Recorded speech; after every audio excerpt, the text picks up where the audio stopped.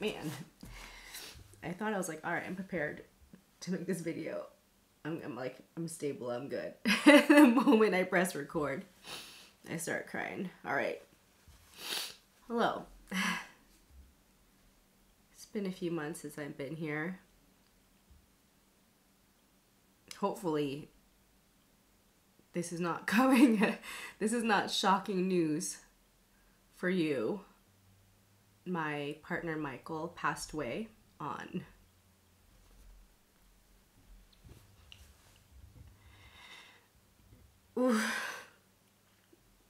August 9th. So it's been about two and a half months now. I took down the previous video that I made talking about why I had already been fairly absent on social media in general. I was dealing with some of the repercussions of having a partner who is an addict. Michael died of an overdose, a fentanyl overdose.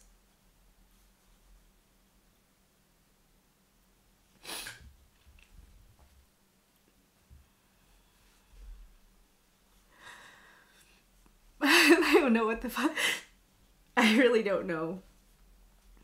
I knew I had to address this before coming back on and, you know, trying to make content. So I wrote down these things that I kind of like wanted to say, but in the end, it's, what am I supposed to say? He was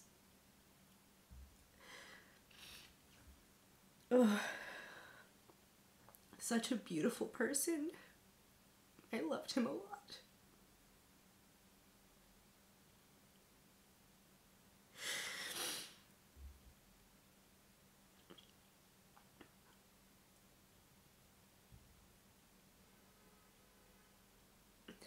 I wanted to have a life with him, and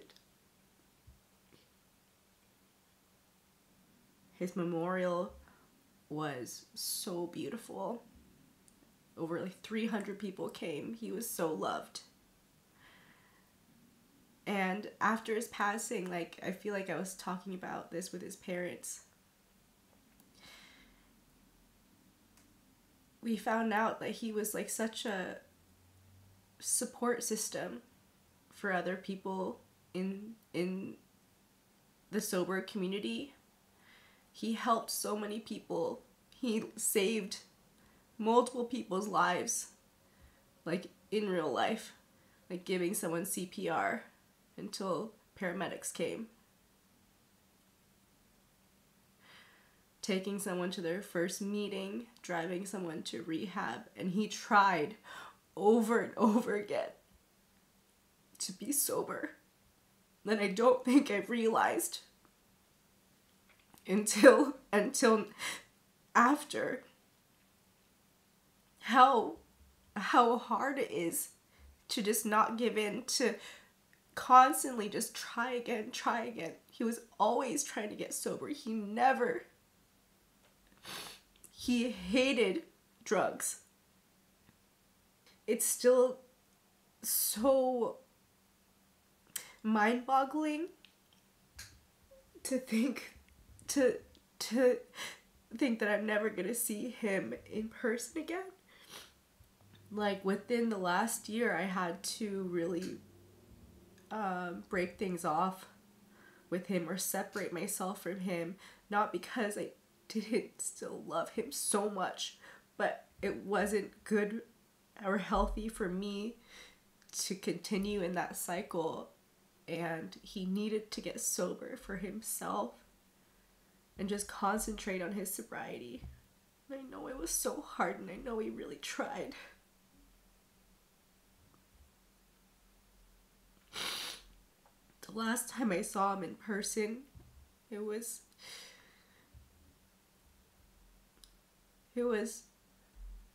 he wanted to make amends. I'm very grateful for that. He came over here and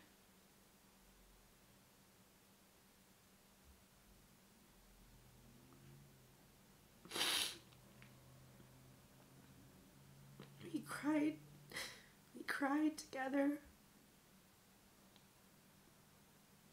Shared time together. I was able to hug him and tell him that I loved him.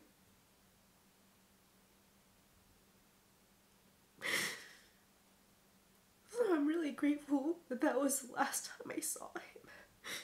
And I guess in terms of how I've been doing, I would say not great.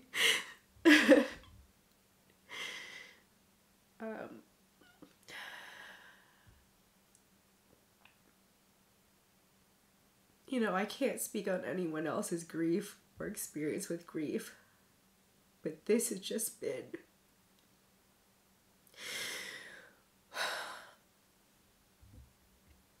it's been,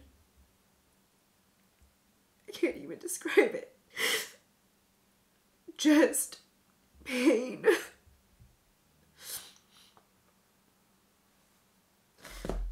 Honestly, the last couple weeks I've been a lot better.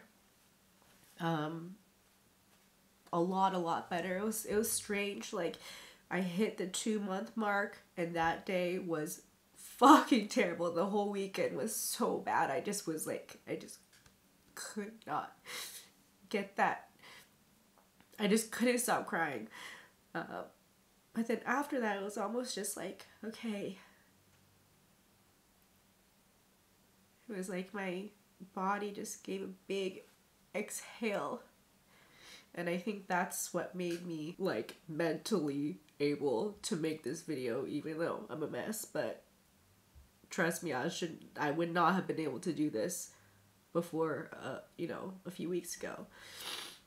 But yeah, those first couple months, it is just like this, I felt like this feeling in my chest, my throat,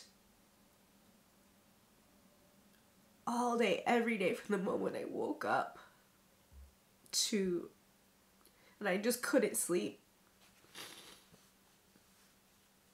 It was weird. You would think that I'd be like sleeping all the time, but I like wasn't getting good sleep.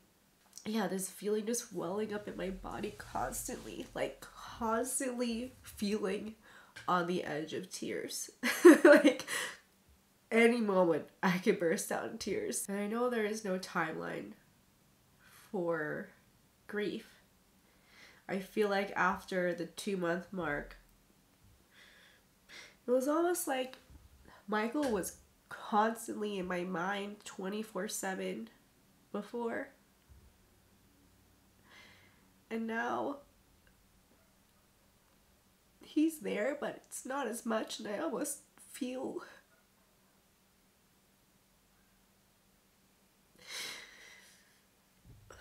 I almost feel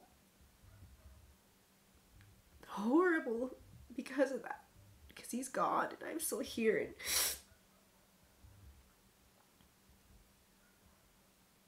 And I don't know. So yeah, the last few months, obviously I haven't been working and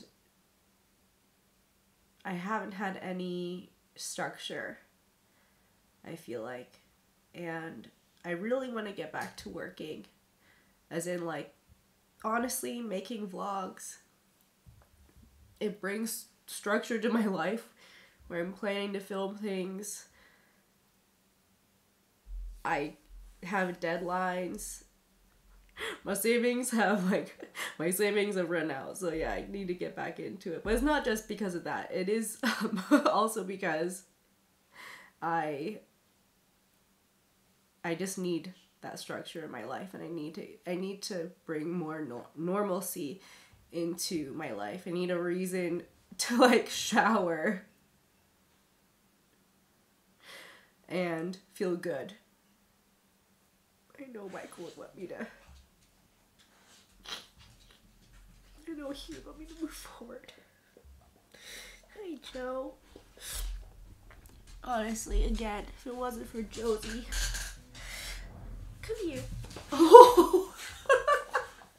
I know. Stop. Okay. Josie, you're in a crazy mood. Whoa.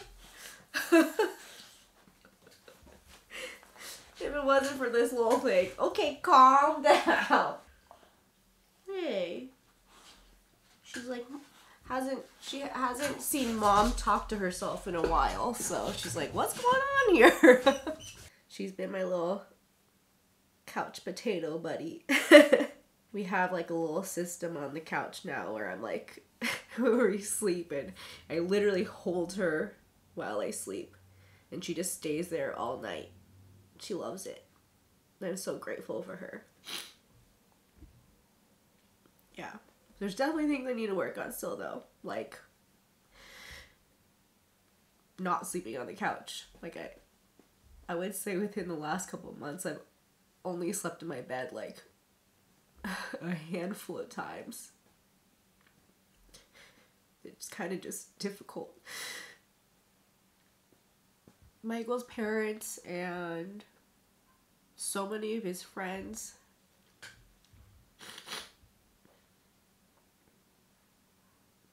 they told me how they just really had never seen him happier. They said they'd never, seen him so in love. And where I'm going with this is that I'm grateful that I gave him that love, that he could really experience that love, that I got to experience that kind of love from him.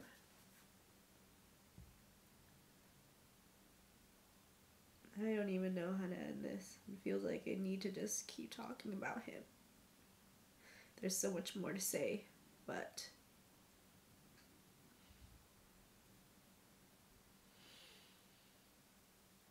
I know that Michael is at peace now. And he's not in pain anymore, and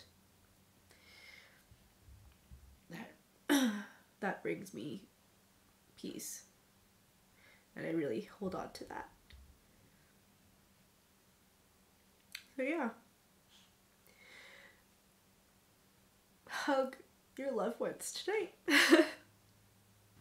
Yeah. It's important. So, alright everyone.